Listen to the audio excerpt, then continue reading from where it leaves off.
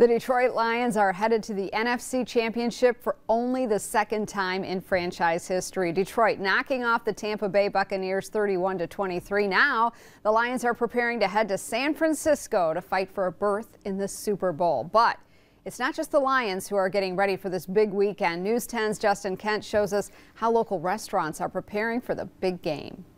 For a fan base that has only seen their team this close to a Super Bowl one other time in franchise history, they will be starving for another win on Sunday.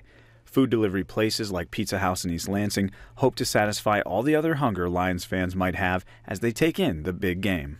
Especially with this game this weekend, 6:30, right at dinner time. You know, for us, we're going to staff it like we do Super Bowl, where we're going to expect that, you know, up until 15 minutes before kickoff, people are going to want to pick up orders and then delivery throughout the game into halftime.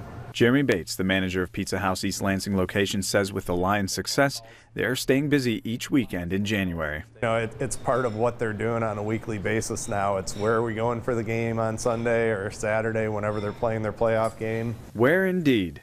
Lots of people like Amanda Smith will be watching the game from the comfort of her living room instead of her usual seats at Ford Field.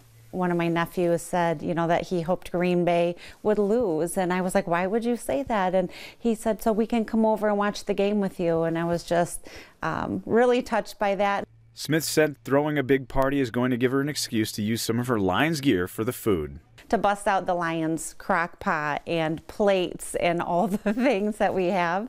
Really looking forward to it. Now, if you're hoping to take in the game at a bar or restaurant, Bates said he would suggest calling ahead and making a reservation for Sunday evening. Really, people can't do the last minute drop in and catch the game somewhere. They got to plan ahead.